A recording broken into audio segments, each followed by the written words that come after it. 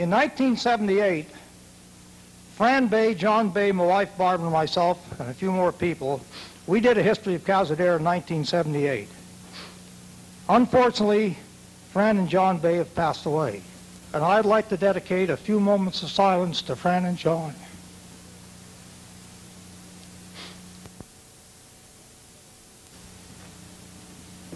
I don't know how many of you people know that we actually had a factory in Cazadero. It ran from 1916 to 1926. A fellow by the name of Porter Barnes concocted what he called Powerine. Cars started coming out about 1916 in abundance. He made a pill about the size of a quarter. It was pink in color and about a quarter of an inch thick, and it smelled like mothballs. 50 in a container like this, 50 containers in a carton. He sold them for $1. He shipped it all over to North Dakota, South Dakota, Colorado, and everybody came back telling him how good it was. One man wrote back and said, before I used Powerine, he said, my wife used to have to push me in my car through the snow. Since I put 10 pellets of this in, we both ride through the snow. Also, if you look real close, it's good for arthritis, upset stomach, and rattlesnake bite. Our first speaker is Jim Berry, a fourth-generation native of Cazadero and a son of our local mill owner, Lorne Berry. At this time, I'd like to present Jim Berry.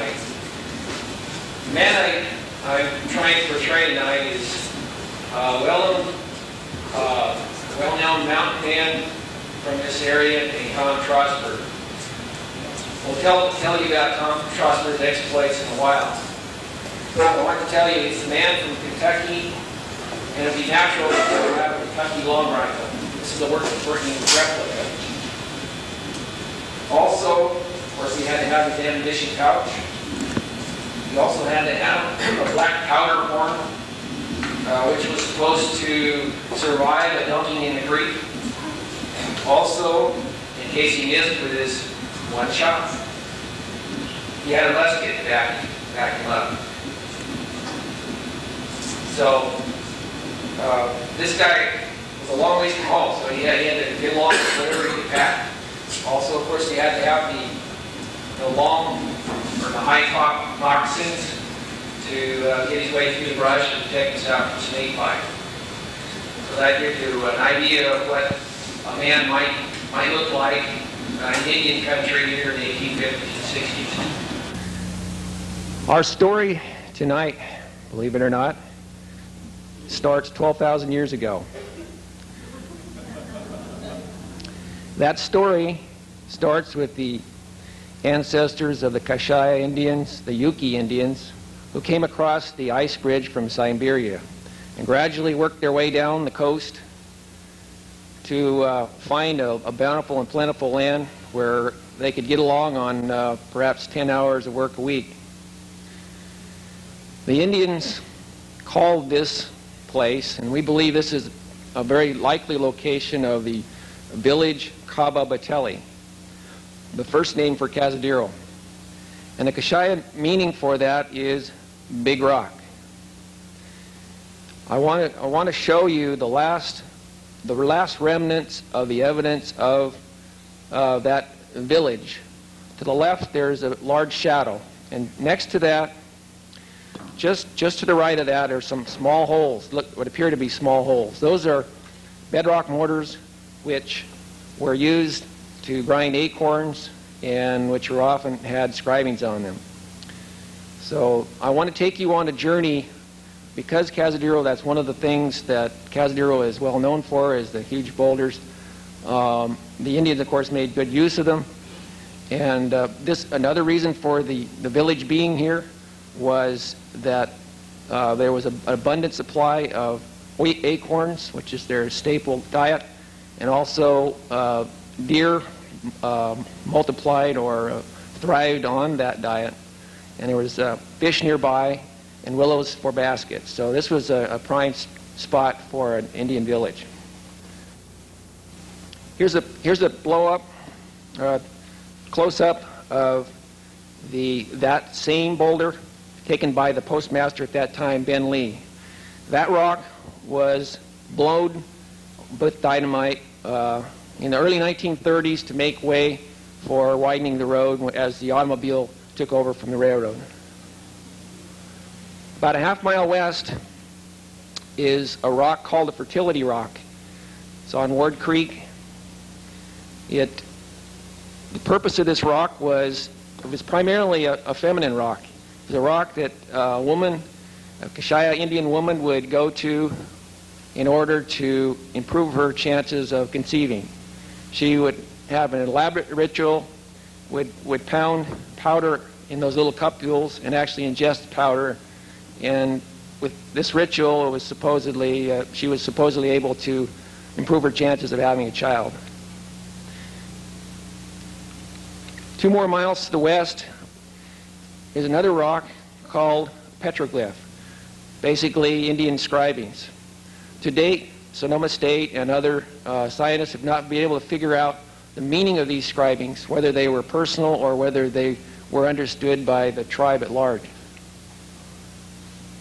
The next rock, farther west toward the coast, is a bedrock mortar, which was also used to grind acorns, and it was in the middle of oak woodland fields and huge oaks nearby springs. And those are the places that you might find Indian remains, artifacts and such. Here's a picture of the Caldwell collection showing the Indian arrowheads, scrapers, and all kinds of Indian tools made out of obsidian. Obsidian is not native to this area, so we know it came from somewhere else. Also, there's even in that picture attempts to make arrowheads out of glass in the early days of the white man. To the upper right is a hammerstone or pestle. To the upper left is a mortar, and the two were used together to grind things, seeds and acorns, to make meal when the Indian braves didn't come home with the buck. Here is a map. Here's a map showing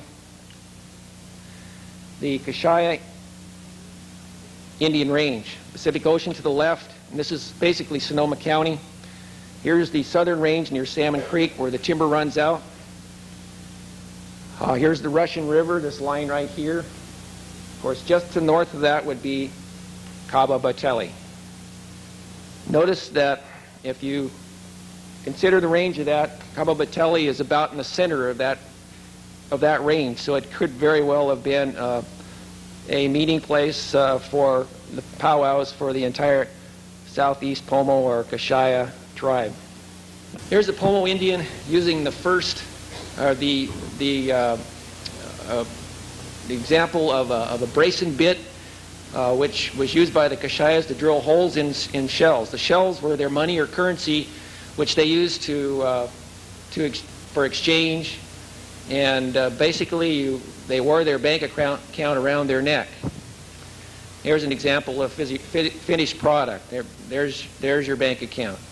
No interest, but it's there where you know it is. Here is Ezzy Parrish, a Pomo Indian woman who's making a brush shelter to store acorns from the fall acorn harvest. They had to share a lot of these with the animals, but hopefully there'd be enough to get through the winter. Here's a first example of the Pomo basketry. They used baskets to pound. In the pestle there, you can see you're using the hammerstone used to grind up meal. And the Pomo Indians, or the Kashaya Pomos, were famous all over the world for their baskets, and there's baskets such as this in museums in major cities all over the world. There were a few who could match them for their basketry. They could make a basket for most anything out of most anything. Here's a fish trap basket made out of willow boughs. The willow boughs could easily be found right here along Cabo Batelli, the banks of Austin Creek. There's another basket made for the papoose so that he was never far away from mother. And here's a festive time with the Braves doing their festive dance. This is actually a current group, but this is a lot like it might have been in the early 1800s when the Russians first met the Kashayas.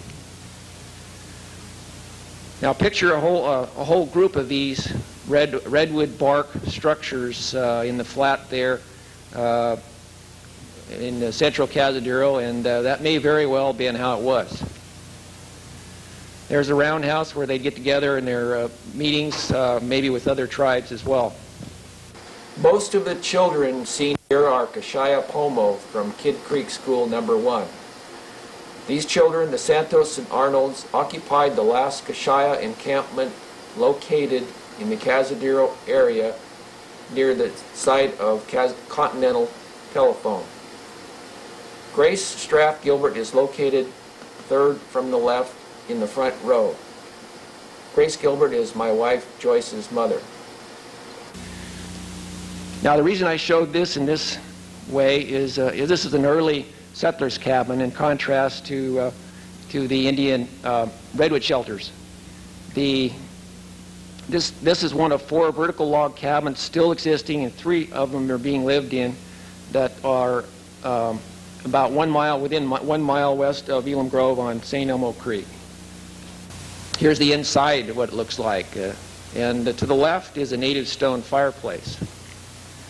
And speaking of native stone fireplace, here's the George and Mopsy Christopher Place, famous early 1900 settlers.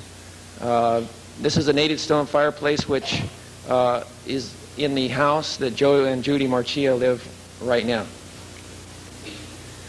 And here's a great example of a house entirely made with split products before the sawmills came into the area. As far as we can tell, there's not one single sawn piece of lumber in that house. Notice how they've covered the fireplace with shakes. To the left is the guy I'm trying to portray tonight, Tom Trosper.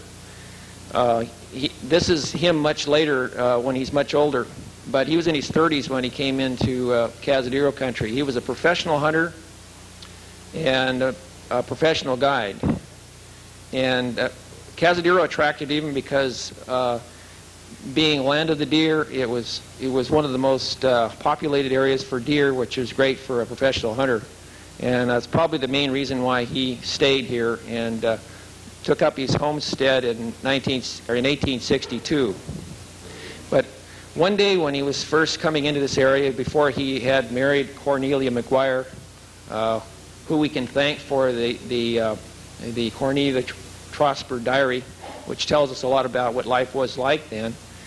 Before he married her, one day he was going through the woods back to his cabin and was ambushed by 5 Indians, local Indians. And being a wild man and being a famous mountain man who had come across the West with a lot of famous mountain men, he knew how to take care of himself. And by the way, he had gone through, come west to participate in the California Gold Rush, and that didn't work out for him, so he became a hunter.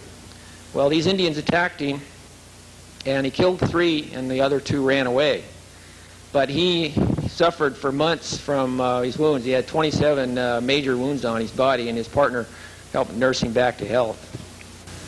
Here's a Trosper family portrait, probably at their homestead on Bear Pen Creek. And here's a friend and actually a relative by marriage of the Trospers. His sister married Francis Drake Trosper, who you'll hear a lot about later. John Quincy Adams was a noted woodsman of his time, but was especially noted for playing the fiddle at Trosper Barn dances. He was a relative of President John Quincy Adams. And here's another 1860s settler, are two settlers, Silas and Sarah Ingram, who came also in the 1860s. And Silas was instrumental in not only basically in improving transportation to Cazadero. Cazadero was basically landlocked in the wintertime until he paid the astronomical sum of $8,000 to have a road built across the cliffs to Guerneville.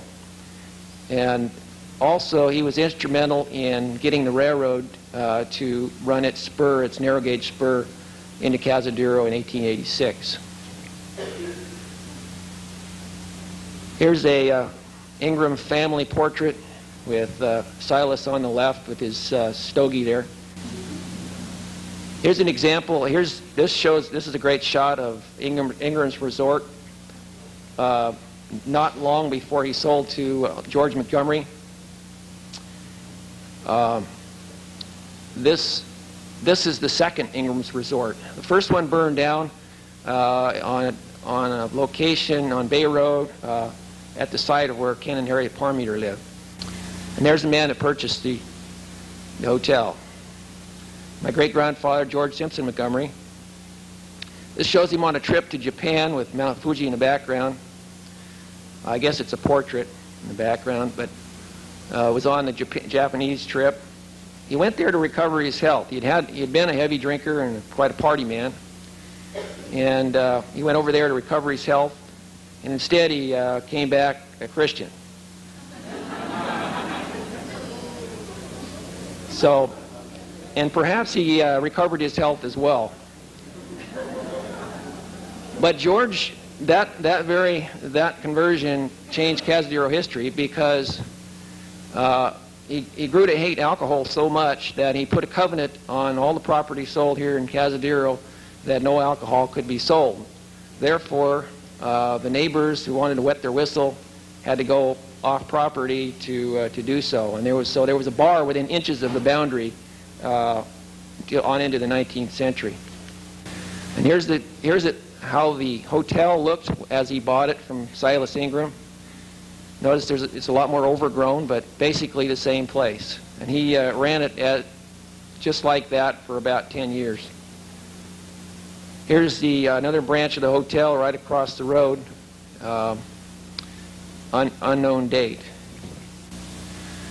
Now, one of the best things that the Montgomerys like to do, or the favorite things they like to do in Cazadero was admire the redwoods, but most of all, they enjoyed their camp meetings. They were revival meetings, and they had people from all over the world speaking there.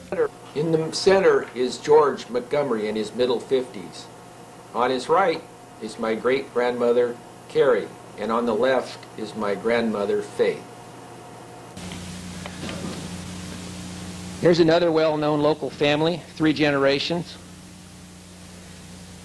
The fellow to the left, the oldest guy, is John Parmeter, who came here in the 1880s as an official of the railroad, and his family never left. His son is William Wade Parmeter, and the baby he's holding is Willard Kern Parmeter. Now there are 6 generations of Parmeters living here, and as far as I can tell, according to Lynn Parmeter Anderson, there's about 83 Parmeters living between here and Duncan's Mills.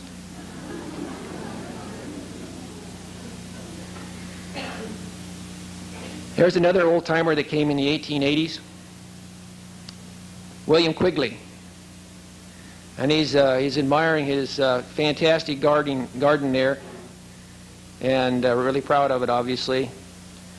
Quigley was the first deputy sheriff in this area, and there are now about 6 generations of Turdies descended from him living here in Cazadero. Another early resident that came in the 1880s, that bought here in the 1880s, was Boss Meeker. He's second from the right in the back. You see his profile. They own property on East Austin, and probably used the railroad to haul the logs out from that property. There's a profile or a mug shot of him. Here's another interesting local old-timer, Grace Gilbert's mother, Flora Strath Rubley. She's wearing a coat made of Pole Mountain polecats. Well, in case you don't know what a polecat is, those are skunks. These skunks are trapped right here in Cazadero by Flora herself. And, yep, she trapped them herself. Here's an example of a 4-horse team with the wagon to the right, showing an example of how commerce took place in Cazadero in those days. Just about everything was hauled around on a wagon or on horseback in the early 1900s and before. The classic cabin to the left. There's William King, the only 5th District supervisor that Cazadero has produced. He was a supervisor about 1910, and King Ridge Road is named after him, and also he had King's Resort. Now this is the guy who started Roman's Resort. I don't know his first name. His name's Roman, a Finn. There was another wave of residents, including Italian immigrants, that came in the early 1900s, including this guy, McBain's and Molharts and Mackeys, and many others. Also Murray's, who have about 4 generations have had the summer cabin across from the old railroad turntable. One of the most well-known of those is Frank Butch Snyder, the friendly butcher. He was cowpoke and butcher, and that's a great combination. And that just so happens to be the father of tonight's MC, and I'll give you back to Bob.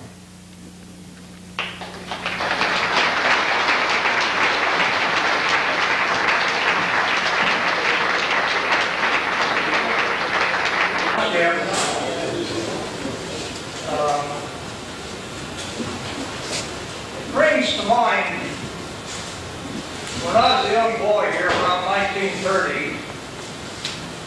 This was during Prohibition times, and there was quite a few stills in the hills.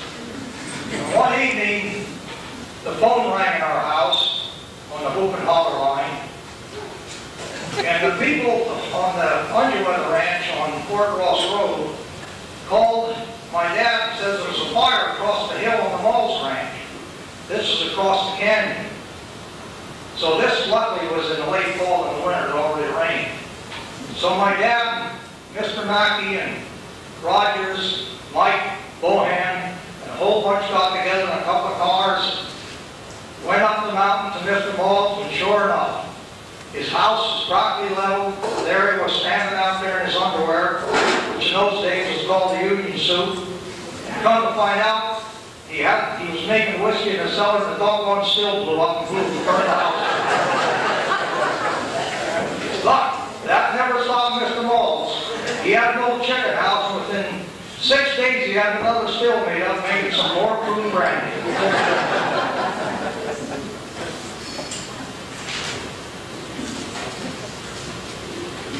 At this time, I would like to present some old pictures and going back to when the first railroad came to Cazadero. In 1902, the North Shore Railroad bought the North Pacific Coast Railroad. The North Shore, NS, usually stood for not sure the train was going to get there. They had lots of problems. In 1904, it was bought out for the Northwestern Pacific Railroad. Here's an early picture of the building of the railroad being constructed in the early days. Incidentally, the first railroad that came into the town of Cazadero, where you are now, came in April of 1886. Another picture of the crew laying the track in the Cazadero.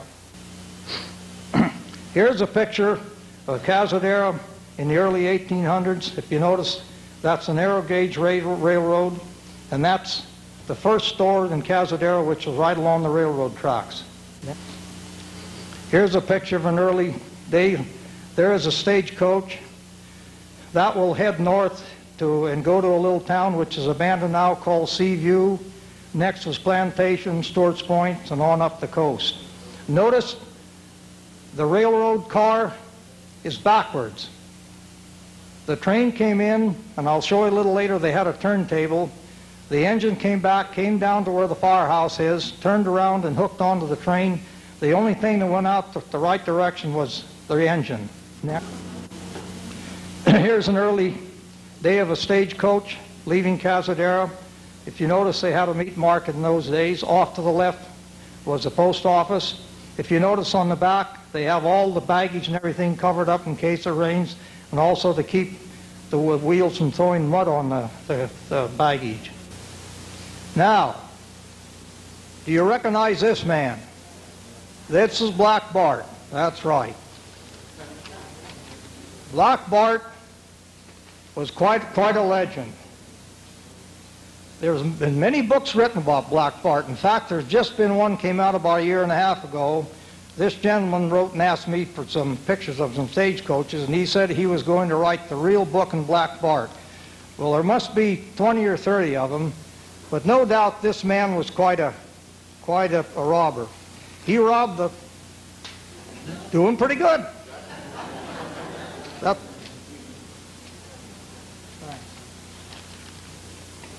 He robbed the Wells Fargo stages 28 times.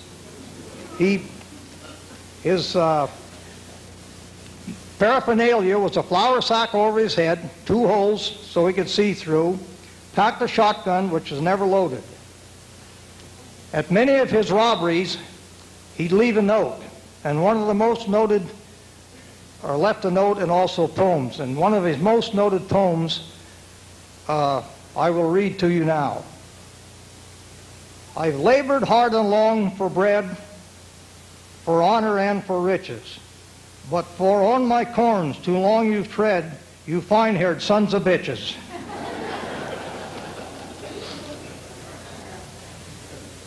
There was the Wells Fargo detective was J.P. Hume, and he spent many years. In fact, Black Bart Pertner drove him nuts. On one of the last robberies that Black Bart pulled, he lost his handkerchief. And apparently, all the laundries in San Francisco put a mark on their handkerchief. He found this handkerchief, Hume did, and all the mark on the handkerchief was FX07. In San Francisco, there was 90 laundries, and Mr. Hume went to all those, and he was almost exhausted when he found the laundry that had this mark. He found out the man's name. His name was Bolton. He went there. He lived three blocks from the laundry, and when he confronted him, he says, "Yes, I'm your man." He went to San Quentin in 1883 and got out in 1888. They caught him in November, and within 2 weeks he was put in prison. A lot different today. Here's a picture of an early engine. If you notice in the back, this is what they call the wood burner. The wood's on the back end. And there's the crew on the train in the Cazadero. Next. Here's a good picture of the turntable. The engine came down there. All the crew got out. And in fact, when we were kids, we used to help them turn the engine around. Once in a while, they'd give us a ride down. And they'd even let us shovel coal into the engine till the officials come up one day, and that ended that. Insurance problems, even in those days. Next. Here's a picture of the crew south of Cazadero, about 1 mile. I'll tell you a little more about that tree there. Next. Here's one of the early coaches that you rode into San Francisco. The train would leave here around 1 o'clock. And we were very lucky in Cazadero, because when you got on the train here, you got on the right-hand side. Because when you got down and left the town of Tamales, you went along the Tamales Bay, and if you were on the left-hand side, all you did was look at banks all the way. Here is what they call a work train. This is almost called a caboose.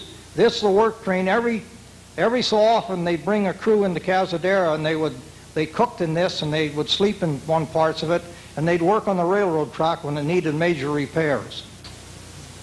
Here's another picture of a wood burner. If you notice on the far left, that's a picnic train. They picked people up in Sausalito and brought them up on an excursion and then took them back. This was in the early days. Next.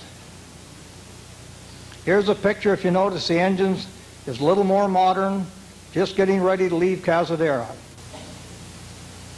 Here's a engine parked beside a large pile of ties.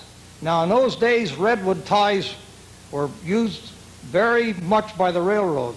You could put them in the ground, they would not rot, and they were shipped all over the United States to be used to put the rails on. That's quite a pile of posts. In fact, all the old-timers made a meager living out of making those posts.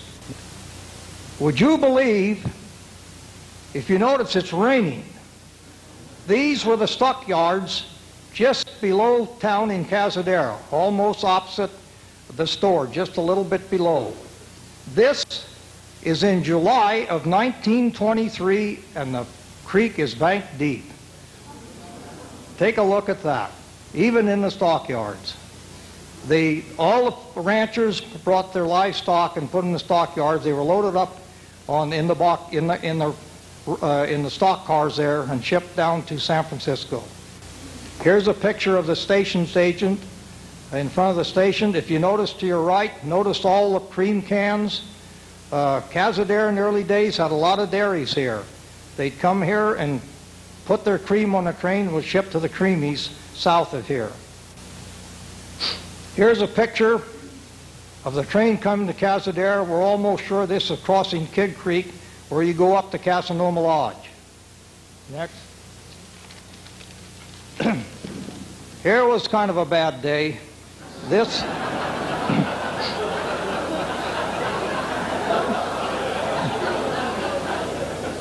as if I had to tell you. Incidentally, this is south of the forestry down there. The train naturally ran off the tracks. From all the old history we can dig up, it took them 2.5 days to get it back on the tracks. They had block and tackles. They didn't have the modern convenience we have now. Now, here is the Austin Creek tragedy. I don't know whether all of you have heard about this, but this is just at Elam Grove, just about half a mile south of Cazadero. On January 14th, 1894, the Saturday night to Monday train was parked here stayed in Cazadero. They'd come in on Saturday and they'd stay over till Monday morning and leave early to go to Sausalito. For some reason, on January 14th, the crew decided to go to Duncan's Mills. No one really knows, but apparently it was a party, I imagine. It had been raining for 2 days. Austin Creek was bank deep. They got on the train. The postmaster, the station agent, and another civilian and the crew came to the Elam Grove Bridge. Still raining, Austin Creek bank deep. The conductor got out, walked across the bridge, and they don't know, they claimed he waved his lantern. They don't know whether he wanted them not to cross or to cross. However, they got to the middle of the bridge, and engine number 9 went in the brink. After 2 days, when the Austin Creek came down, the smokestack stuck out. They had a big investigation naturally. 7 people drowned. After 10 days, they found all the bodies except one. And they looked up and down the creek. Now here's the story that was told to me as a young person. It's in many of the old railroad books, but I'm going to tell it to you and you make your own conclusion. An old Indian or Spaniard lived here and said, "I will find the body." What he did is he put a He lit a candle and put it on a shingle, put it in the creek where number 9 went in the brink. He had 2 dogs by his side. The candle went down the creek, went down about a quarter mile, swirled around, the candle went out, and the dogs barked. The old Spaniard said, "Look there." Sure enough, they found the body. Now, you take it for what it's worth. Here's a picture of the newer trestle they built after the tragedy, south of Cazadero by Elam Grove. Next. Here's the Hotel Elam Grove, south of town. If you notice, there's a platform. The railroad came up there, and people got right out of the cars right onto the platform. This was quite a high-class hotel. Next. Here's what they call the whistle trees. The reason they called these the whistle trees, when the train came coming in the Cazadero, coming north, when they got there, they blew the whistle, and the people at Elam Grove knew that the train was just about there. Also, if you notice the little marker on the right-hand side, that was 82 miles to San Francisco. Next. Here's another picture going between the whistle trees. Next. Here's a big celebration of some kind, the whistle tree. If you notice, the old smokestack and the old engine there. Also, apparently this is leaving because if you notice, the train is going out backwards and the engine forward. Next. Here's a picture, another at the whistle tree, another celebration.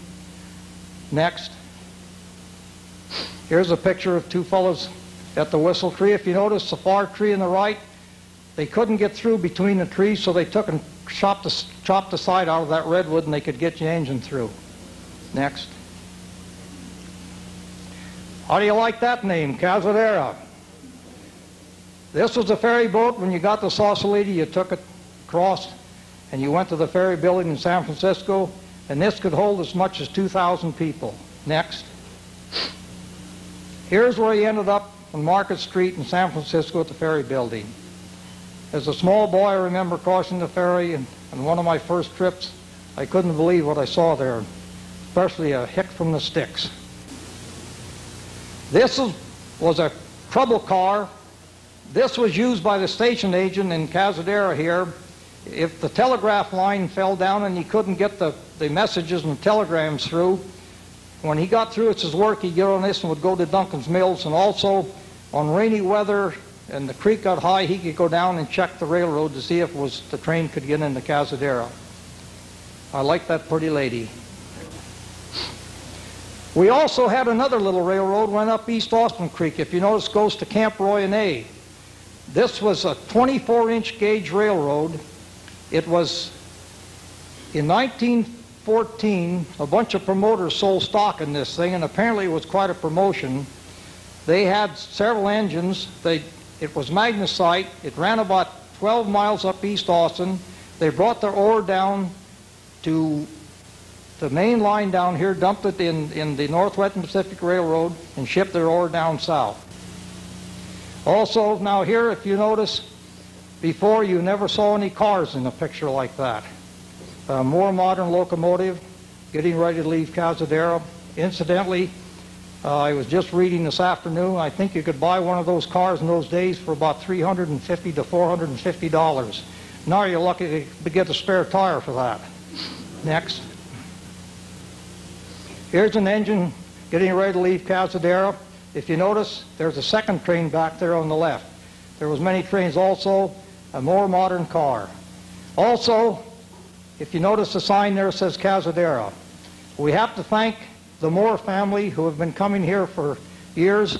When you leave here, if you look in the back end of the fire hall here, on your right-hand side in the back end, we have the old Cazadero sign up there telling how many miles to San Francisco and the elevation of Cazadero. This was, the station was torn down by a man about 1940. He built a picnic table up in Ward Creek, and the Moores were up there, and he made a bench out of this, and they survived the sign, and they donated to the Cazadero Fire Department community, and thanks to the Moore family. Next. Here's another picture. Later days, if you notice, the cars are more modern. Engine getting ready to leave Cazadero, probably about 1 o'clock in the afternoon. This was a sad day in Cazadero.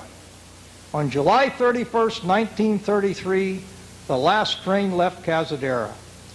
a bunch of the town folks got together. Some of the people are in this audience tonight that are in that picture there. We had a mock funeral and buried a miniature train. Next picture, please. Here the whole town came. This is probably the whole Cazadero community from far and wide in 1933. Came to see the last day of the train. Next. Here's a man on the left is Larry Varnarks. He ran the mail stage from Cazadero North. And the other gentleman is John Udgeweather, who had a dairy on Fort Ross Road. Also, the wreath on the engine says "Gone Forever." Next. There's the final thing. Number 23 died July 31st, 1933. That was a sad day for the people in Cazadero.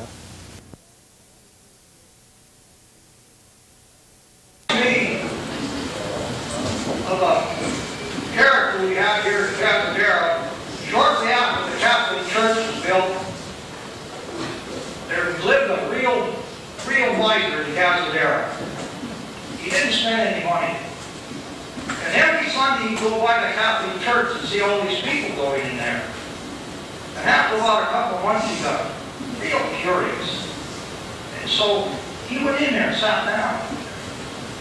And he no more than sat down with a person come around to the collection box. And the miser just ignored him, so Paul's collection box just wouldn't leave. So finally the miser dug down his pocket. From around, he finally found a dime he put in the collection box. Well, lo and behold, a couple of years later, the miser died. And he went to heaven. He got to the gates of heaven, and he met the gatekeeper and said, "I'd like to be admitted to heaven." And the gatekeeper said, "Well, what did you do on earth?" Well, he says, "I gave the Catholic Church a dime one time." "Oh, you did?" Well, he said, "Wait a minute." So the gatekeeper went and said, "The Lord," he said, "we have a problem out here," he said. "We have a man out here who wants to be admitted to heaven." And the Lord said, "Well, what did he do?" Well, he said he gave a dime to the Catholic Church. Well, the Lord said, "Give him his dime back and tell him to go to hell."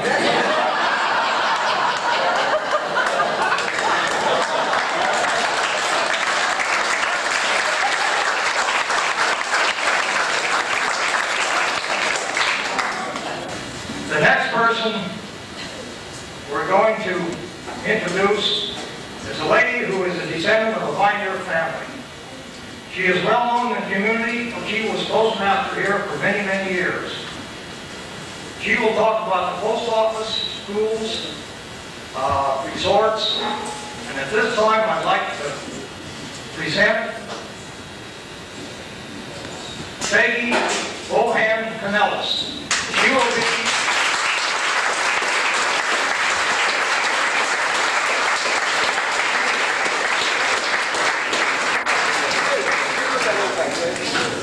but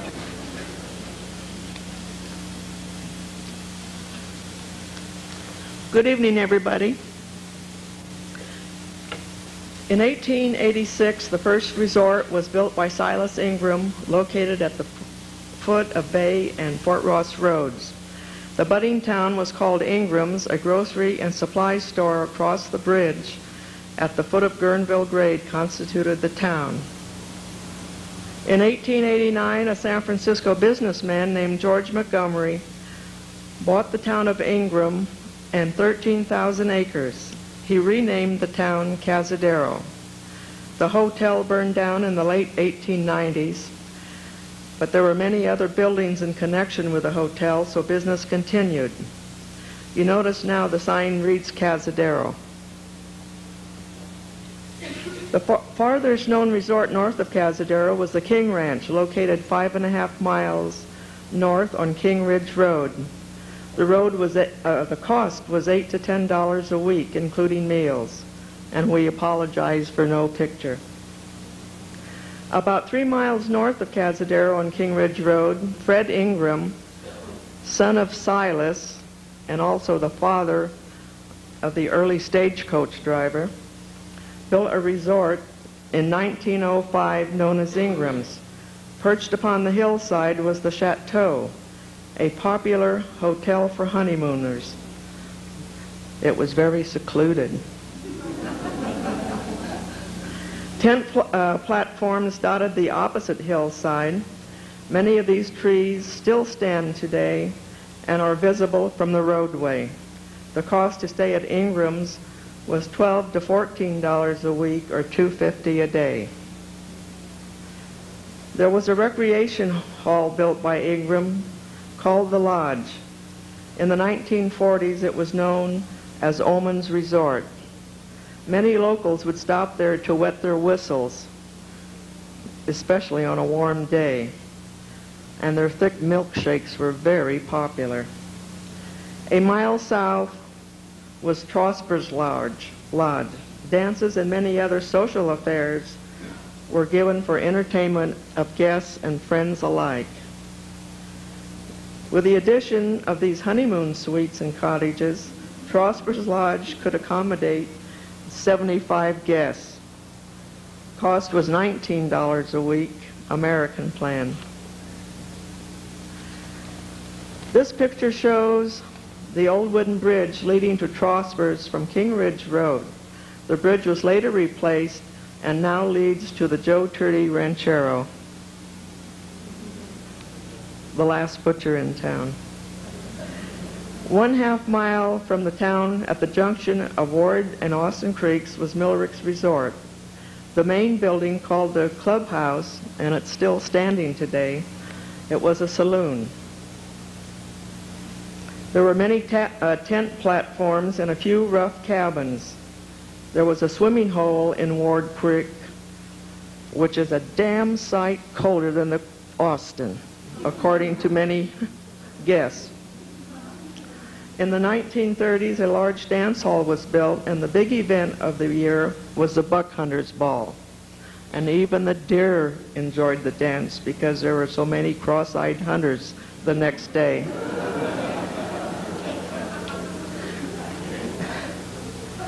This is the Cazadero or Therian Hotel, located 4th mile from north of Cazadero. It was operated about 1915. It was actually right across the street from the old Ingram's Hotel.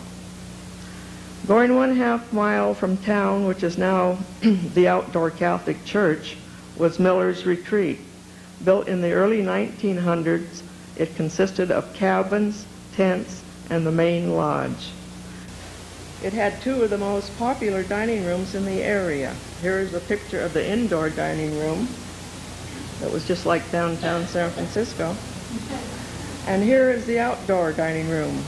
Notice the deer up there in the left, and I think there's one of those doggone spotted owls down there too.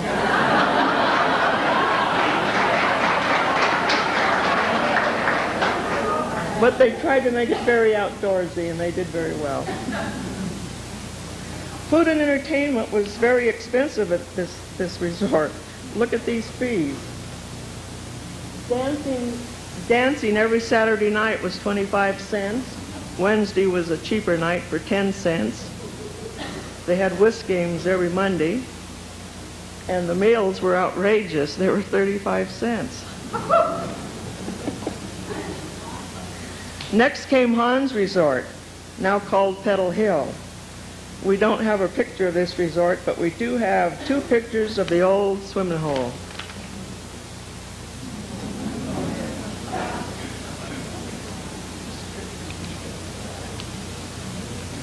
The next picture, or was that the second one? Let's see, across the Hahn Road from Petal Hill was Brose's, operated by an old maid, Mabel, and her bachelor brother, Ed. There was the main house, a cabin or 2, and a few tent platforms. It burnt down most of it burnt down a while back, and it's for sale now. Located below Brose's was a log cabin. It was a gathering place for locals in the early 1900s. In 1916, the log cabin changed ownership. The big cinema hit Cazadero, and silent movies became the rage of the town. The unit was operated by hand crank and was lit by a carbide light.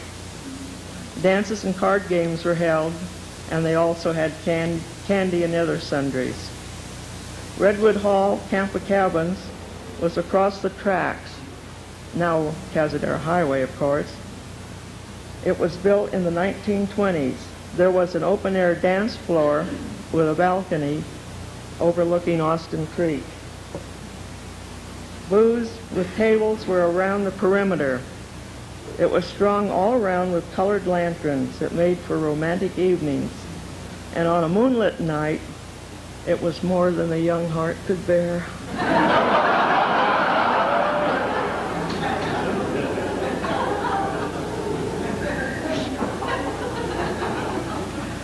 Elaine Graham ran it in the 40s and the 50s. Then most of the old cabins burned. One or two are left that she lived in.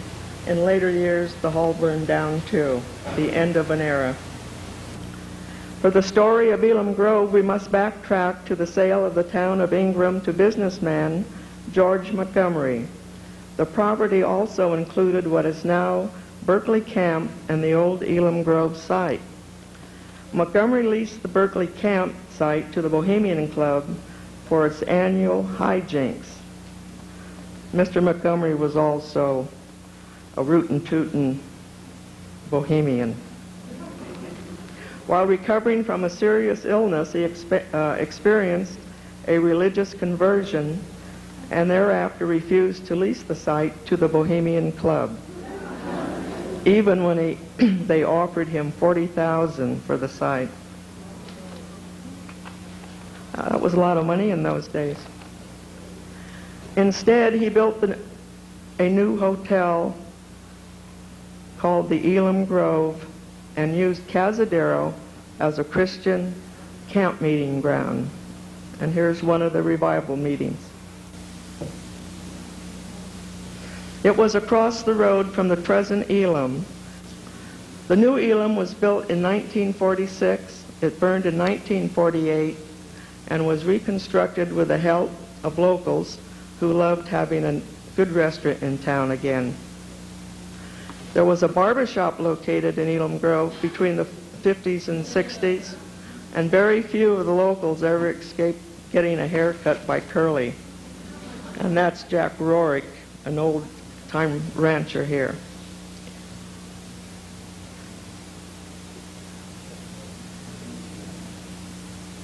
In 1925, Cazanoma was known as Kid Creek, or the Kid Creek Resort, and was operated by Mary Sarlant.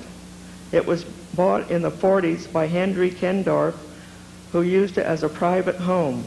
It was then bought by Walter and Agnes Link, who renamed it Cazanoma Lodge, a contraction of Cazadero and Sonoma County. And Walter did all the major alterations. They opened in June 1948 and ran it until 1976, when they sold it to the present owners, Randy and Gretchen Newman. It is the one remaining resort in the area other than the struggling Elam Grove. The first post office was established as Austin on August 5th, 1881. It was reestablished as Ingram's on June 23rd, 1886 in the Ingram Hotel. It was re-established as Cazadero on April 24th, 1889. On November 21st, 1911, Fred Roseanne was appointed postmaster, and by that time the post office had been moved to the general store, which he owned. Incidentally, it's still the present general store. About 1916, it was moved to a building on the site of the present Cazadero Inn, which is now a private home. The old building, let's see, Harold Rogers was postmaster there on April 29, 1915, and about 1918, the post office was moved to the Harry and Sarah Miller building, and that's my maternal grandparents there. Ben Lee was appointed postmaster in 1918, and Oliver Trine March 1920. They both served as postmaster in this building. About 1923-25, the post office was moved next door on the ground floor, and Ben Lee was appointed postmaster again. The building is still standing. And that's old Ben out there. The last time the post office was moved was in 1948 when Dorothy Barnes was postmaster. She and her husband built the present post office building. Dorothy was also the longest running postmaster, just shy of 30 years. That's Mr. Schrock, one of the old-time stage drivers, Dorothy, and Mrs. Griffin, her clerk. I was postmaster from 1971 till 1982. Karen Naylor is our present postmaster and is still awaiting the new post office I was promised in 1971.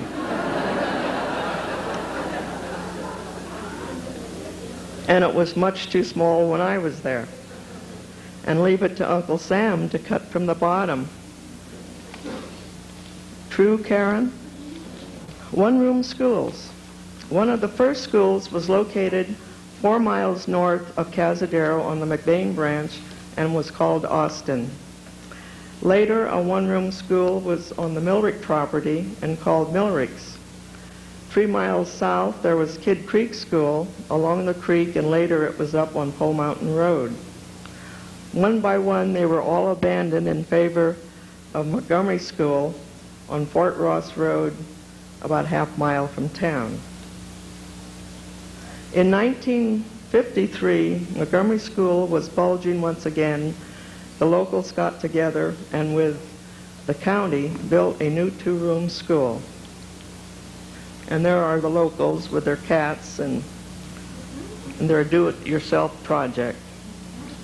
There's the new 2-room school. And you might recognize a few there.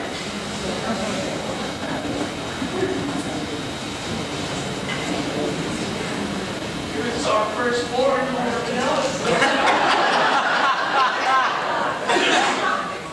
There's Carol Snyder. First film. I'm fun to look. There's young John May on the party. There's Diane Bay. Camilla Moore. Jim here. Yeah, he must be. Is this you, Jim? Here's the 2 Lackey girls. Pamela and Dale. And this is that Camilla? That's Camilla. I think Phil's in the corner at the very end on the left front row, next to Jim. Oh yeah, here he is. There's still more. Oh, Sally Joe Tree. George Tree was here too. You guys figure it out.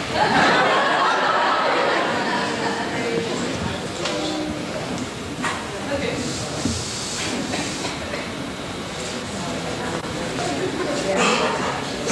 Over the years, the Purple Room added in 1983 a new 4-room school that we just built. And that was in addition to the 2 rooms. Cazadero did not get its own high school bus until the early 40s. Before, you had to find your own way down to Highway 116 to catch the bus that went to Jenner, or from Jenner in this case. One of the first bus drivers was Lise Canellas, and that's how I got to be Mrs.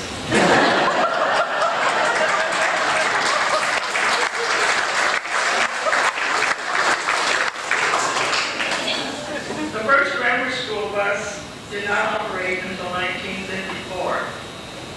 Otherwise, you moved it. You didn't have to have a gymnasium class. And this picture is Montgomery School, the class of 29.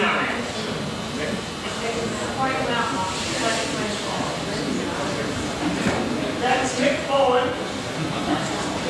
That's me. There's Dick Snyder. There's Fran Bay, Adolph Bay, Sue Bay, Miss Healy, our long-suffering teacher. This was one of the Leonard girls, these two. And this was, I think, Gladys McBain.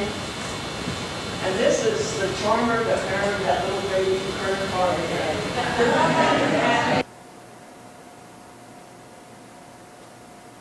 That is standing there, Pamela and others. Usually. Is little Bobby Snyder.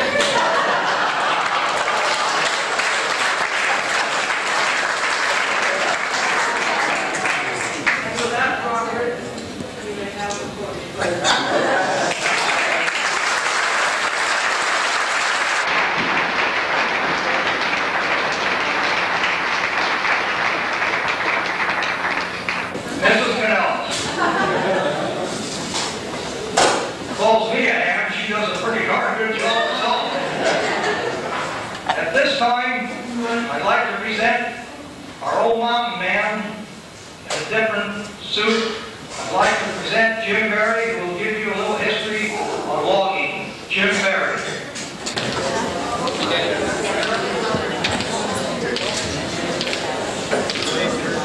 Oh, he's got clocks on, that's what I hear. How many of you guys have pulled one of these? You know what it's called? Loggers, old-time loggers often called it misery whip. You pull one of these 10 hours a day, 6 days a week, you know what?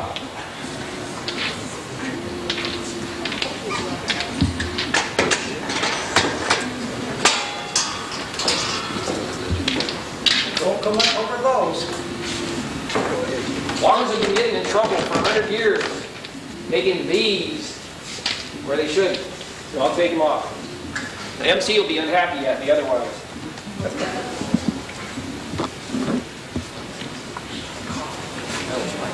Now, it's not wise to get in disagreement with the logger. It could be unhealthy.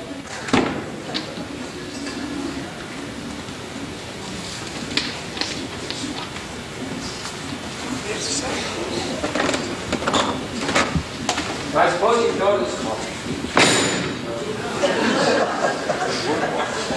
you've noticed that this is a yoke of oxen.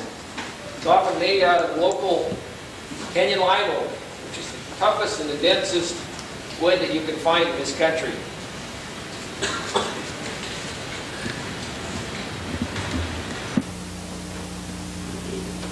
Well, here's the virgin redwood forest, much as it would appear in the Austin Creek Canyon, all up and down around Cazadero. This is how the Indians, the Spanish, the Mexicans, and also the Russians would have seen it. But when the Americans came, yeah, they were in awe also, but they saw dollar signs on these trees. They saw an opportunity to make some bucks, helping the expansion of San Francisco Bay Area after the gold rush and the Civil War. Alex Duncan was one of the first to begin to exploit these redwoods in the lower Austin Creek Canyon, and he was the first one to put a small railroad spur up there, which was pulled by Mrs. Duncan's tea kettle. Here's one of those old giants with 24 guys, 24 people standing in the undercut. That entire undercut was made with an axe. These early loggers were craftsmen.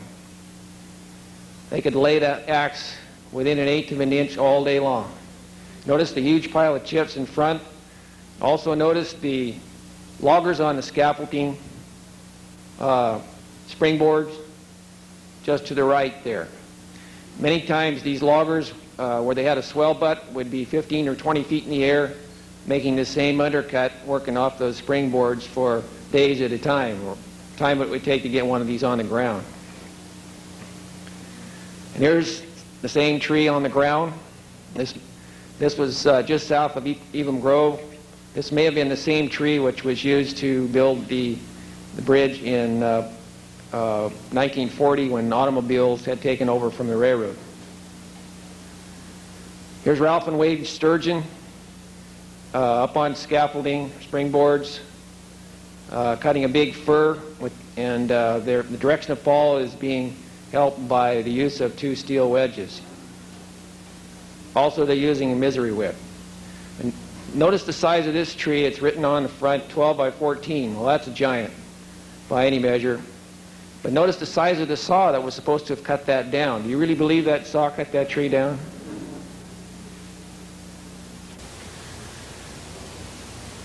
Let's focus it a little.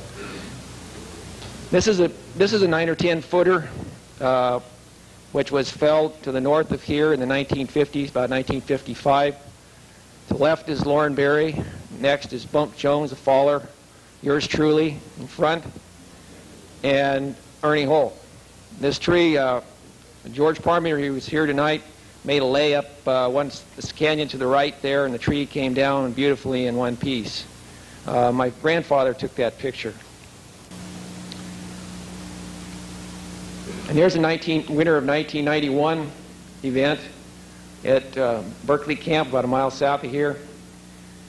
This is a tree nature felled. As you can see, the big root ball there. It's a 9-footer. This is how it's done today with the aid of a 4-foot bar and chainsaw.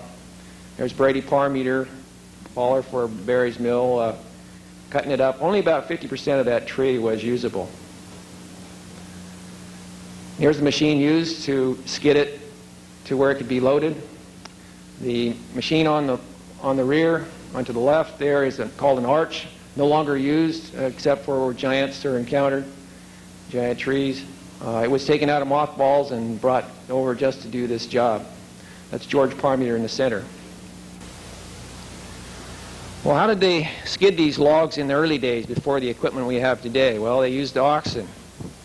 You can see the similarity with the yokes that's here in front on the stage.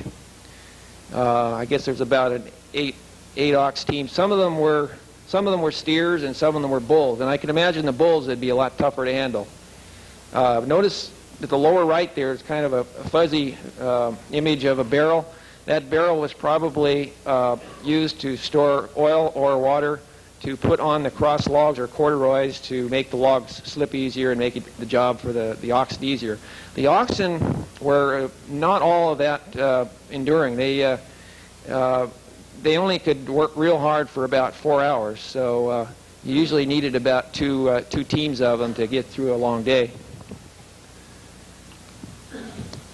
Here's an early shot of a local canyon of a 10-ox team. And look at the length the length of that log run is running clear around the corner. That is quite a skid. The only way that could happen is because they're going downhill. Notice how steep the hill is, and there isn't a tree on it. Today it's probably densely forested. Notice the sprouts on the right there. Now those oxen needed to have their feet protected from the constant wear and tear, and this is a rack that they used to keep them steady. Kept a guy busy shoeing these guys. And this is a picture, an early picture showing, 1908 picture showing the steam donkey beginning to replace the oxen. This is about the transition time.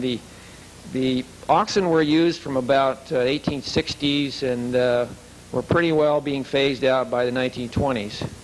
The steam donkey came in about 1880s and 90s in this area, and it could use wood from the surrounding hillsides, and it could pull itself around, and it had enormous power. Here's another shot of a steam donkey pulling hard. Notice the barrels behind it there to store water to keep the steam coming. Here's a favorite shot of mine. Here's the late Duff Parmeter, who in his early days worked with the steam donkeys, and showing him there next to one. That's probably a Duncan's Mill shot or lower Austin Creek Canyon. And here's his nephew. pulling one up the hill. This is how it's done today.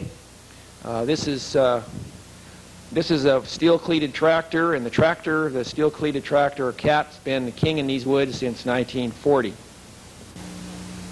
Another way that logs were gotten to the mills in the early 1900s was spurs, railroad spurs. You can see the tracks in the lower right to the middle. This is a scene at the Liberty Mill on the other side of Pole Mountain. Seen in 1923. The mill right here, it was owned by Al Layton Sr. Jr. lived here in Cazadero for many, many years and worked there also. But this mill burned down in the 1923 fire, one of the most spectacular in the history of this area, and it was never rebuilt. It was before the age of insurance. Another way that logs were gotten to the mill was with oxen pulling wagons.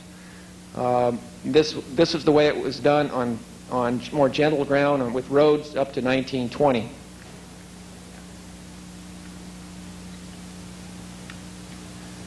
Here's an early truck, perhaps an Atterbury. Correct me if it's not, but many of these early trucks were short of horsepower, so they added 4. They had very puny engines, poor brakes, and would often get stuck in the mud. In the first days of the trucks, the bull punches and the mule skinners probably laughed and thought the truck would never replace them. But by the 1930s, the livestock or the animals had pretty much disappeared from the woods. Now we jump ahead to World War II.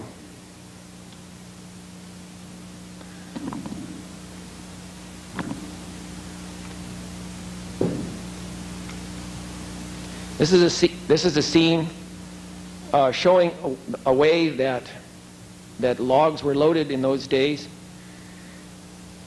Here's an A-frame with logs bolted together with a pulley just off the picture, which through which a cable was threaded and went back down to a tractor, which you can't see in the background. The tractor used its winch to roll the log onto the truck. You see there's a log right here which was used to aid getting it up onto the bed of the truck. And this was used throughout the 40s and on into the 50s.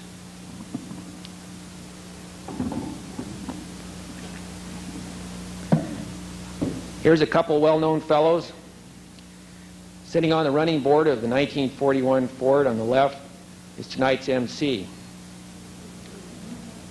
That's a large Douglas fir log there that they've just loaded. And holding up that state-of-the-art D4 during World War II is Willard Kern Farm Meter.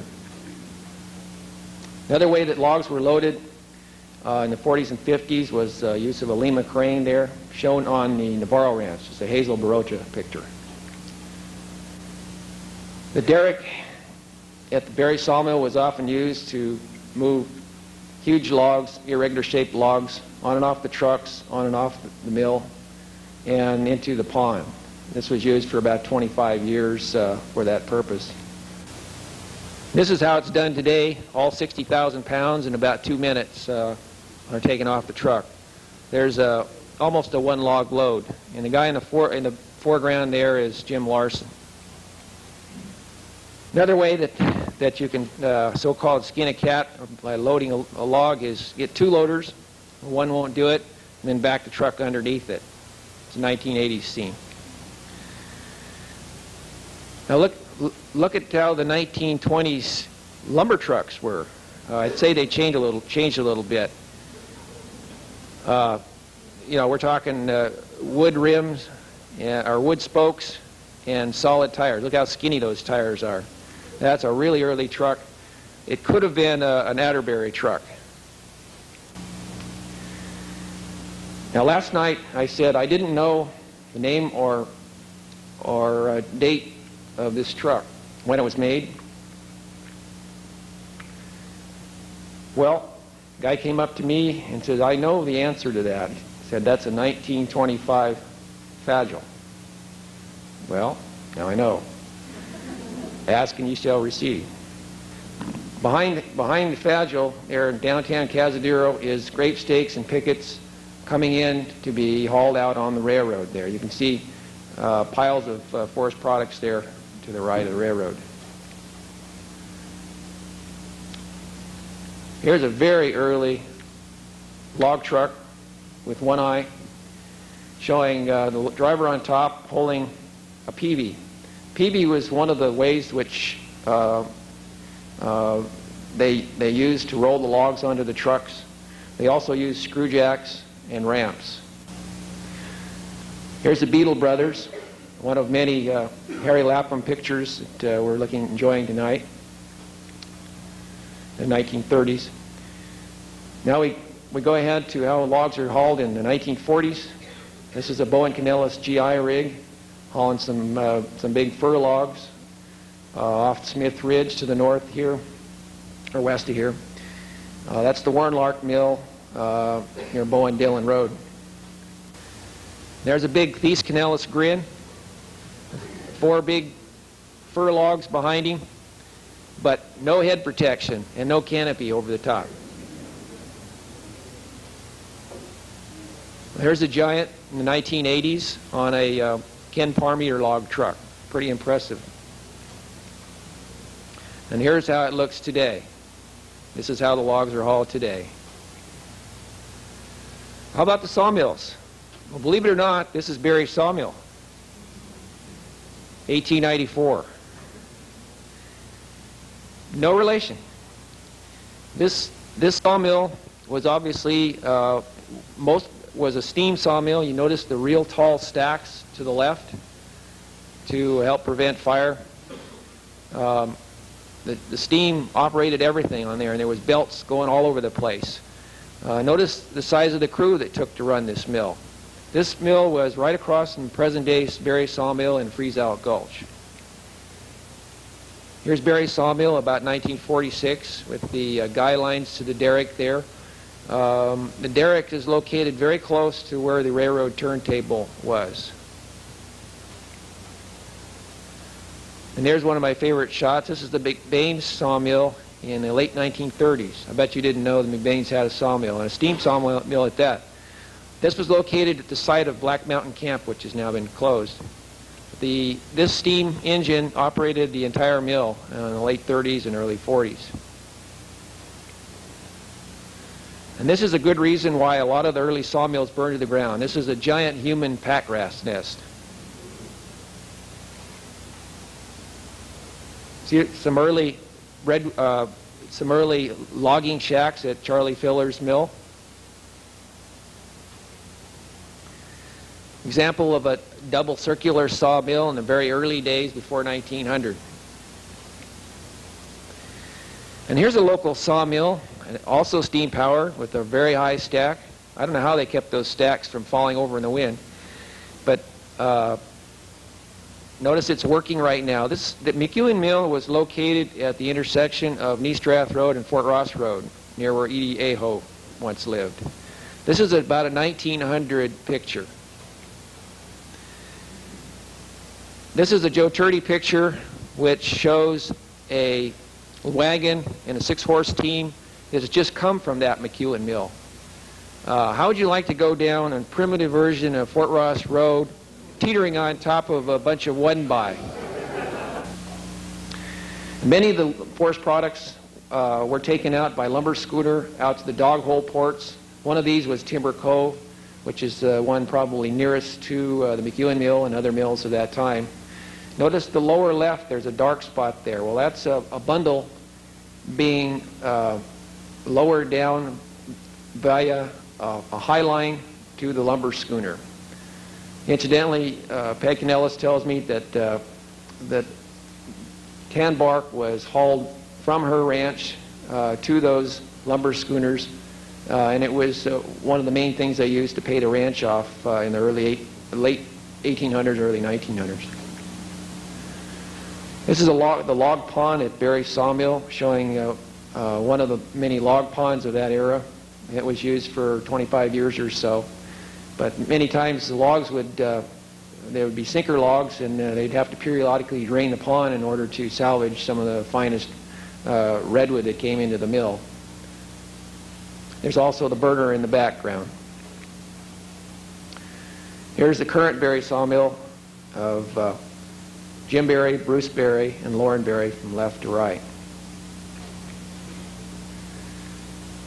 Here's an interesting character of the early 1900s who came here about 1890, and he was a good buddy of woodsman Scotty McBain. They knew each other in Scotland, and this was Bill Stratt.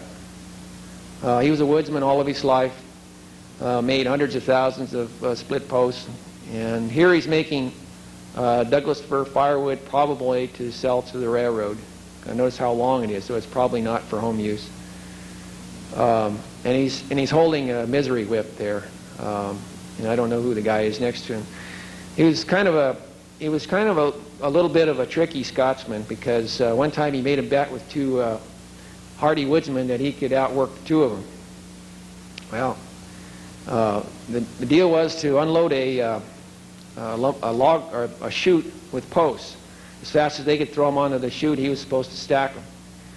Well, he knew he was in over his head, but fortunately he had a very capable wife named Flora. And he beckoned to her, and they worked like fury. And by the time the guys got back down the hill, she was gone, and he'd won the bet. To the right are railroad ties, which came out of this country by the millions. Also bolts there, which are what they were breaking the chunks down so they could be made into ties. And the log to the left is perhaps 10 or 12 feet in diameter, and as fine a redwood log as you've ever seen a picture of.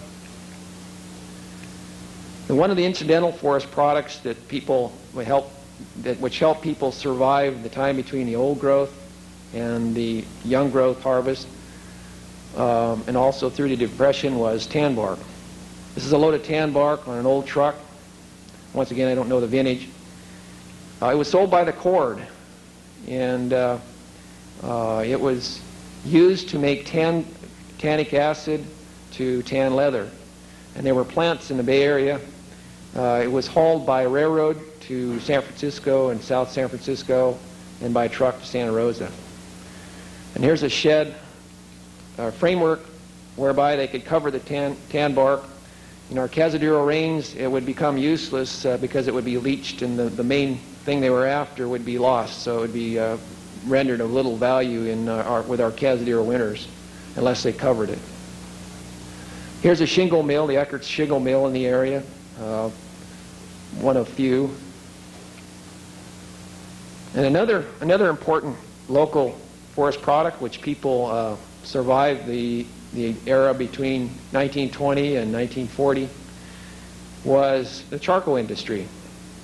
Another Lapham photo. This is a barotra photo also, and this is a huge pile of wood which is being readied for being covered with dirt, and then it's made to smolder for days. And here's this picture showing it covered with dirt, and they've fired it off, and they have to control the amount of air that gets in so that it won't completely incinerate.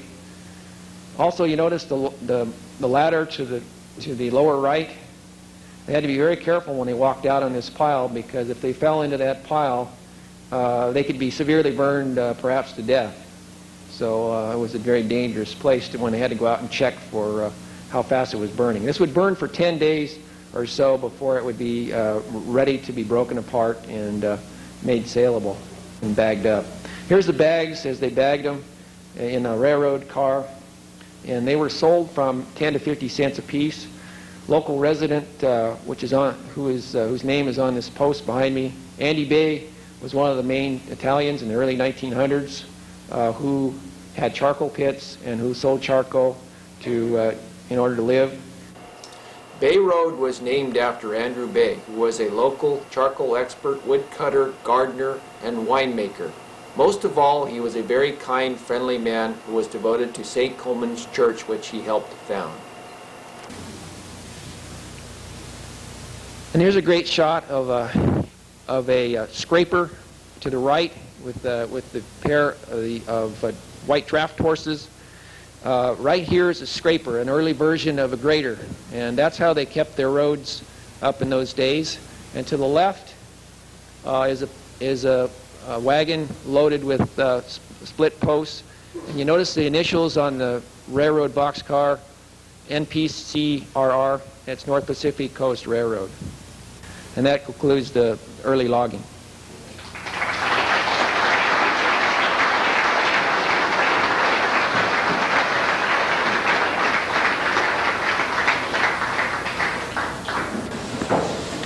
Did you people know that Cazadero had many banks? The hills had many, many banks in the early days. It was called the Post Hole Bank. It was usually 6 post holes from the outhouse. That's where the people buried their money. They didn't trust the bank. It was hard to get them to the bank. Most of them didn't trust the banks. And would you believe over many years, deaths in senility, many of those banks were not found, and they're here in these hills. So when you people leave here tonight, I don't see a big rush out there. But for your convenience, we have shovels for sale for $50.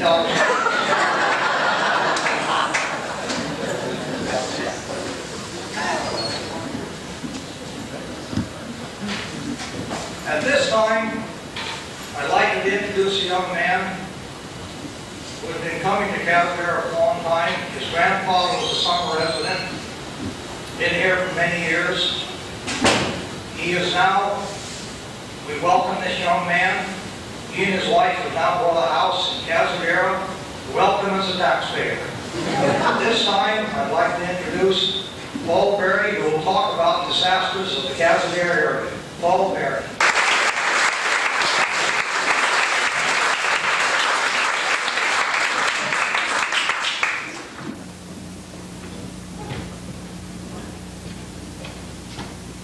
Good evening, folks. Thanks, Bob. Lights.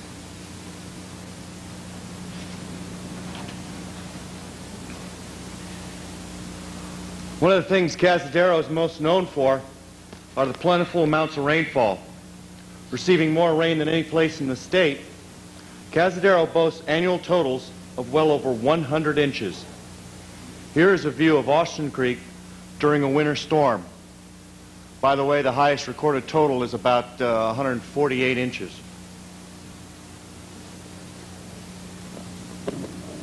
This bridge over East Austin Creek and others like it washed out in a storm on February 3rd, 1937, when Cazadero was inundated with 22½ inches within a 24-hour period.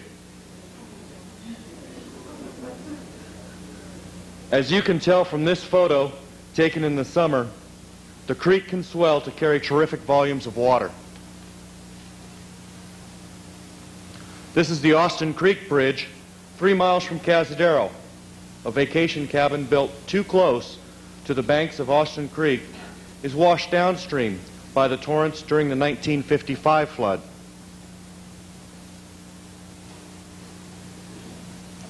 This similar view of Austin Creek at the Duncan Grade Road Bridge during the 1986 flood. This log jam remained until waters receded enough to allow debris to pass under the bridge beams. The water level at this point is approximately 25 feet.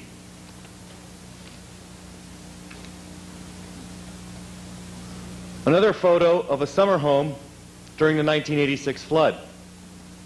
Water level in the Russian River reached a height of 49 feet.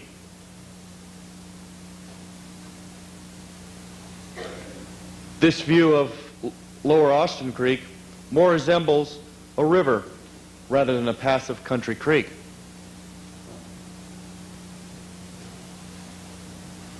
Untimely summer rains raise water levels in summer dams. And as summer dams wash out, each dam downstream begins to wash, and the domino effect takes out the remaining dams. This was the cold snap of 1932. Temperatures around Cazadero dipped down to the 6-degree mark.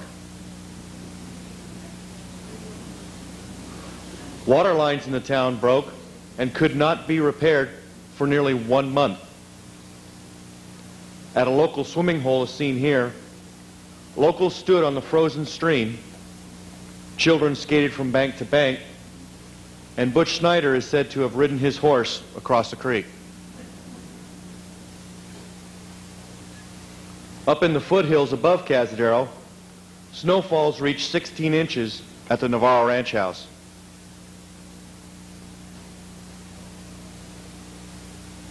With a view of Big Oak and Little Oak Mountain in the background, this person is quite possibly riding a horse through the drifts.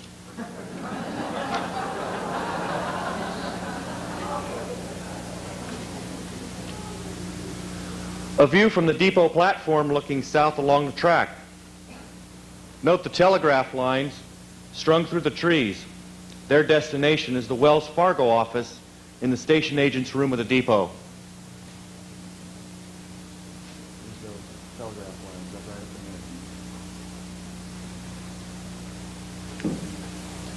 Downtown Cazadero saw 18 inches of snow in the January 1974. 9-foot drifts were reported in the foothills. This was the biggest snow in the recorded history of Cazadero.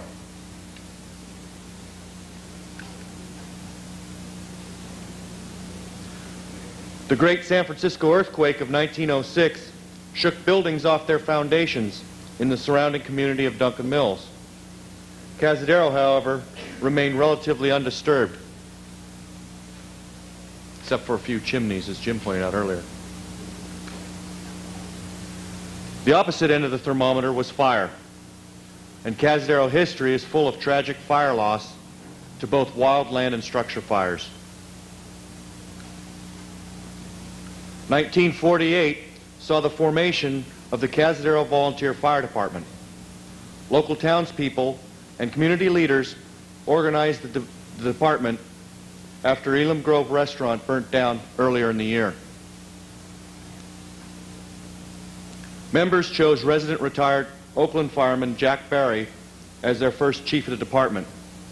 This is his badge I wear tonight. Cazadero has had 7 chiefs since my grandfather. Here, in 1949, members of the newly formed fire department posed with engine 811 for a newspaper article in the Press Democrat. Can be seen here. Jack Berry, the chief, Steve Massey, assistant chief, Jim Bowen, a fireman to be fire chief to be later, and Lauren Berry, fireman. An early work day at the firehouse meant maintenance of the engines and the station, along with a drill to prepare themselves for the worst. If you notice on the top of the fire station is the tower that held the siren. The siren blew and notified members of a fire. We still have a siren today located on the top of the Guerneville grade, but we're now notified by electronic pagers that are dispatched out of Santa Rosa. This was the town hall built in 1926, where Cazaderians met for such events as the Fireman's Ball. With the fire department outgrowing its present location, this site was chosen for the new station. After years of careful planning and fundraising, with the annual Fireman's Ball and auxiliary barbecues, the town hall was burnt down and construction began on the new fire station in 1969. In 1974, the mortgage was paid off in 6 months early. In 1964, the Community Services District was formed as an umbrella organization to manage the Park and Recreation District, Street Lighting District, and fire departments. A 75% tax base is paid by property owners to fund the district, and to this day remains debt-free without a tax increase. Many lessons could be learned by our nation's leaders from the Community Services District Board. They've done a great job.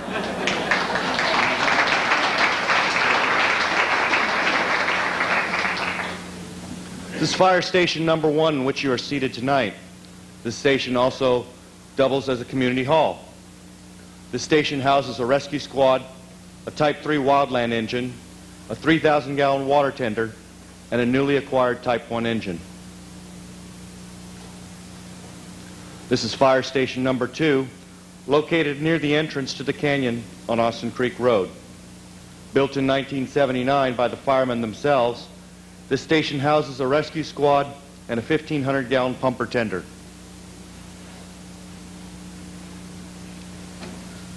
The opening of Red Oak Lookout in the summer of 1967 gave firefighters an early jump on responding to fires in the remote areas of Austin Canyon. This lookout was primarily funded by 2 local sawmill owners whose great concern was to protect the timber and local economy from the devastation of forest fire. With an elevation of 1,400 feet, spotters were able to spot smoke columns as well as keep track of temperature readings, wind velocity, and changes in weather patterns with daily reports radioed to CDF headquarters in Santa Rosa.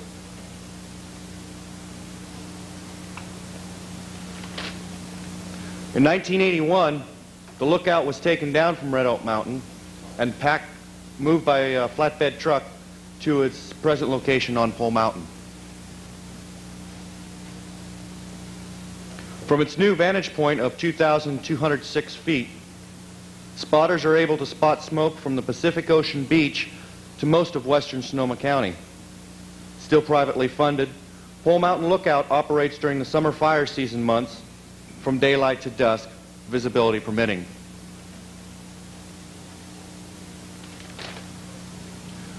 This view is from the steel bridge over the Russian River in Guerneville, looking up the Armstrong Woods Road. This is of the Watson Gulch fire on Labor Day weekend in 1961.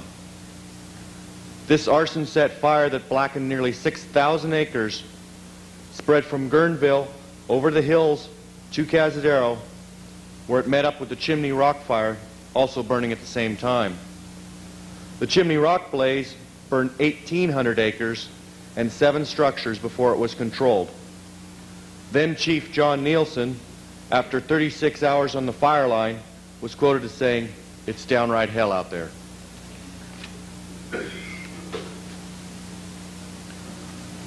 This view from Duncan Mills, looking back at the Magic Mountain fire in September of 1965.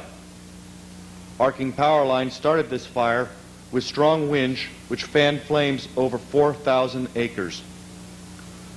So strong were the winds that it is said that the fire reached Bridgehaven and Russian Gulch areas within 45 minutes.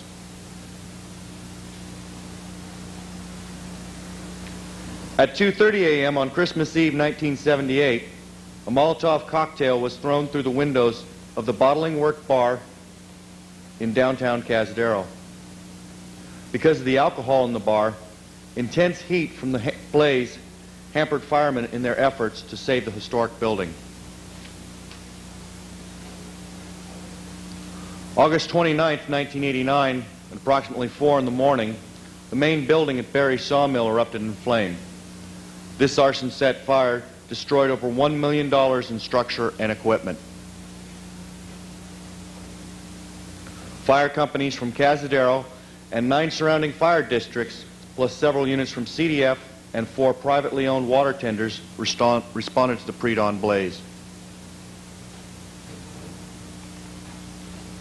The most devastating fire in Cazadero history was the Creighton Ridge fire on August 9, 1978. This fire was started by someone clearing a fire break around his house in the tall, dry weeds with a lawnmower in the heat of the day. Flames spread quickly through the thickly forested areas and grasslands.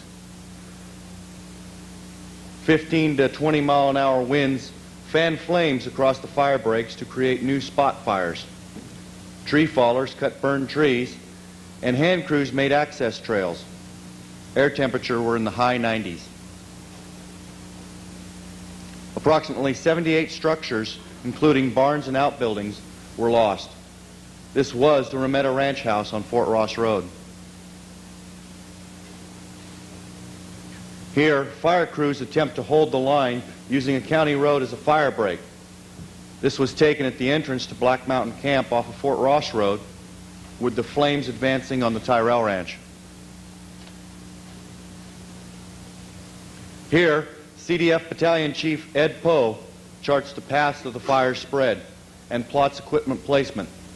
The fire spread over 6,000 acres in the first 4 hours. A command post is set up at the Black Mountain Camp where CDF crews received assignments and a central staging area for equipment and apparatus. Here's one of many staging areas showing fire engines and an inmate fire crew bus ready for an assault on the fire. Firefighters came from all over the state to fight the raging conflagration. A lot of credit must be given to the local citizens and property owners of Cazadero and Fort Ross Road communities.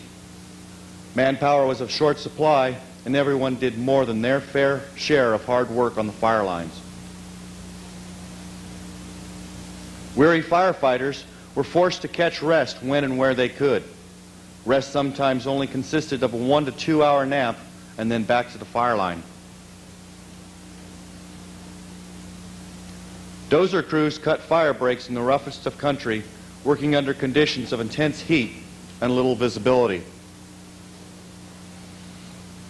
This dozer operator and photographer found themselves trapped by an advancing wall of flame as winds shifted the direction of fire spread. Both men found limited shelter by diving under the dozer as the fire burned over their heads. Wildlife and forest creatures also found themselves trapped by the fast-moving wildfire.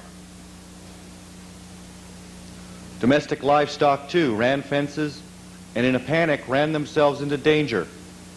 At one point, Humane Society personnel transported livestock to Duncan Mills for safety. CDF air tankers dropped the chemical retardant into areas inaccessible to ground crews. Steep country behind Casanoma Lodge and up on Mohart Ridge were contained by airdrops of the sticky orange substance. Helicopters with buckets capable of holding as much as 150 gallons of water dipped into the summer dams along Austin Creek. It is unfortunate that these summer dams, which are a valuable fire suppression resource, will soon be history themselves, falling to narrow-sighted fish and game bureaucracy.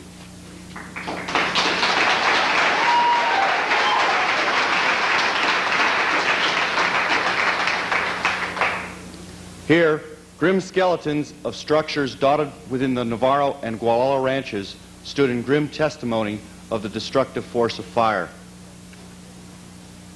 Remains of contents of outbuildings lay in waste. Many property owners lost everything they owned. And once thick, lush stands of timber now reduced to sticks and ash. Approximately 11,400 acres burnt. From this tragedy, a heightened awareness and hard, valuable lessons were learned. This final frame sums it up the best.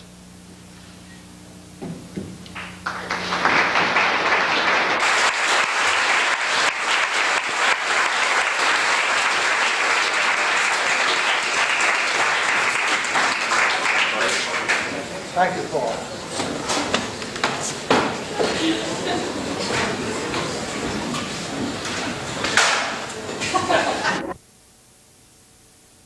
As you know, Cazadero is noted for its honey. Here is a series of pictures showing some of the early settlers with their game. This is an old-timer, Chester Rogers, who has passed away. This is a group of Cazadero hunters.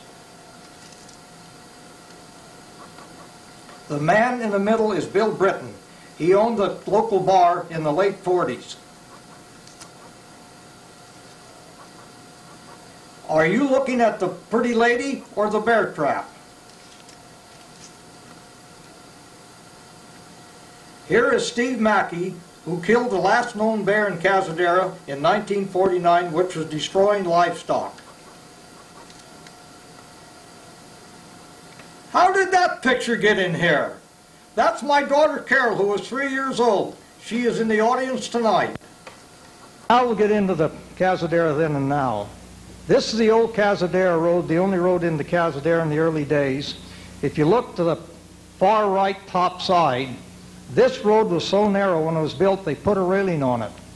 People would come in the early days with their fancy cars, would leave, they'd come to Guerneville, leave the town of Gurnewood, go up the old Cazadero Road down across East Austin, and the way it got up on top there, they'd look down into Cazadero and they'd completely freeze. They'd park the car, walk down to Cazadero, hire a local fellow then, give him all the way from 50 cents to $1, drive the car down to Cazadero, they'd load it on a flat car and have the train go back to San Francisco. They'd take the passenger train and ride it to San Francisco. This is a true story. Next. Here's Cazadero in the early days. If you notice, the store is next to the railroad. Many buildings on the left. Notice how the lush green timber in the background. Also, the road on the right coming down was known as Chapman Avenue. Next. Here's a later picture. That's the Cazadero Meat Market. The store still next to the railroad track. If you notice, there's a box car being unloaded at the station there. Also to the left was the existing post office. Next. Here's an early picture. This is downtown Cazadero in those days. If you notice, all the dusters they have on there, this is the main meeting place. On the left is the general store, and the right is the station. Next. Here's a picture of an early people coming in from the hills. If you notice, there's a sign, Cazadero, a little different sign that we have in the firehouse here. It's one of the early ones. And that's not a horse, that's a mule. Sometimes they call him a jackass. Here's another early picture of Cazadero. They really got updated. If you notice, the general store now has an awning on it. Also, the railroad, or the cars in the background. Also notice a hitching post for all the buggies and all the horses. Next. Now, if you notice the difference there, we now have a car in the picture. Things are progressing. Here's a town group together. If you notice, it says Cazadero store, still have the awning. Well, the car and the horse eventually, in time, began competing with each other. This was the first bus in Cazadero, purchased by the Tosper family around 1916. It was used to transport their clients from the train in Cazadero to the resort located 2 miles north on King Ridge Road. Here's a building that was built in 1918. The meat market's been moved down, and this was called the Austin Hotel. It was built, they had a celebration on the last week of November. The gentleman is my father down on the bottom with the butcher outfit on. The lady up on top is my mother. This picture, the building was built in 1918, I say. This was taken in about May of 1919. And the last history we gave here in Cazadero in 1978, I said that's where I was born, up in that window. And someone said, how could you be born in a window? Well, I was born in a room where the window is. So I was born there in April of 1919. Next. Here's a picture of Cazadero. If you notice the difference, the general store is now moved across. The station's still there. The general store was moved, as near as we can understand, between 1916 and 1919. Also on the right is the Snyder building, which was built in 1922. Also beyond the general store is still the Austin Hotel, and next to that was a Cazadero barber shop and pool hall. Next was where the post office was, and just beyond that was the ice cream parlor and boxball alley, which we'll show you in more pictures. If you notice back on the right here, big stacks of wood, This wood was loaded in boxcars and shipped to San Francisco. People were still burning wood for fuel in those days. Notice all the cars. We're progressing now. As I told you before, those cars could be bought, I think, for around $400 to $450. Next. Here's Cazadero. If you notice, it says Red Crown Gasoline. Boxball alleys, and there's a town in the background. If you notice the huge eucalyptus trees, which is only one left in town now, which is in front of Don Barry's Cazadero Supply. Here's what's called Boxball Alley, soft drinks, candies, and ice cream. In those days, Prohibition was enacted. This picture was taken in the late 20s. If you went in that left-hand door and went in the back, I got permission from the Bone family to tell this story. You could go in there and get a straight shot of whiskey for 10 cents. This is Mike Bone and his family, who owned the Boxball Alley. He was one of the pillars in the community and a very kind man. This was his wife, Martha Miller Bohan Snyder. In the community, she was known as Super Grandma. Here's a picture of Stephen Doramaki, who ran the general store for many years. Also in the background was the first building when the Berry Mill started in about 1940. Here's a man called Ed Bones, B-O-N-E-S. He ran our local barber shop and pool hall. Very nice man, and if you notice on the bottom, that was his dog called Mutt. Here's a picture of my father in about 1911 or 12 in front of the Cazadero Meat Market, which at that time was behind where the general store sits now. Also beside him was a Civil War veteran by the name of Ben Marshall. He fought for the North, and after the Civil War, he was Indian guide for many years. He settled in Cazadero, and he died in 1927. Everybody wonders about this monument north of Cazadero at the crossroads. This monument was dedicated to a man who died very early in life. A lot of his friends dedicated this monument to Judge Trosper. He was a constable and also a judge in the Cazadero area for many years. He also was married to Maruella Adams Trosper, who ran the Trosper Resort 2 miles north on King Ridge Road. Very large and strong man. He also was sort of a doctor. I mean by that, when people had a toothache, and I had two old-timers tell me, Hazel Barokra and Scotty McBain, they went to his place to have their tooth pulled, and he had a forceps. The anesthetic was a double shot of whiskey. He pulled the tooth, and both of them said it didn't help a damn bit.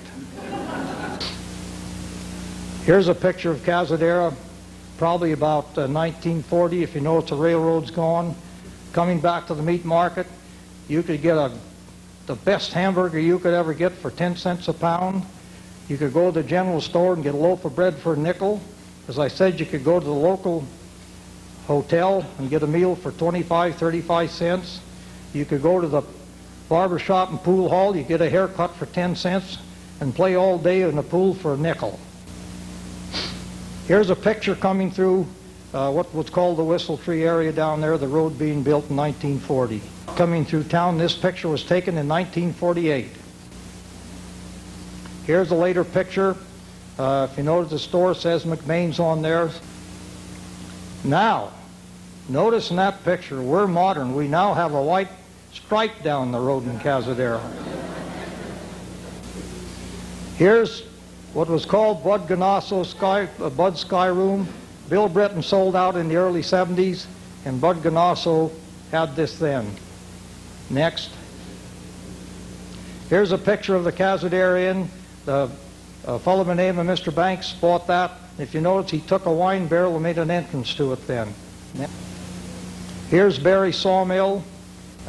Here's the Catholic Church, which had a new facing on it in recent years. Incidentally, I have to go back to the Mike Bone who ran the Boxball Bowling Alley. Everyone wondered where Mike Bone kept his whiskey. Well, it turned out that he kept his 10-gallon keg of whiskey under the Catholic Church. Here's the Cazadero Community Church. Next. Here's the Cazadero Inn, and also, if you notice, the general store now it's enclosed and has a new entrance to it. Next. Here's Cazadero. More recently, if you notice, we're more modern now. We have 3 lines down the street. Here is Cazadero about it is now. In the foreground there is Don Barry's wood yard, and in behind the trees here is Don Barry's Cazadero supply. But for now, thanks for coming, and God bless you all. Thank you.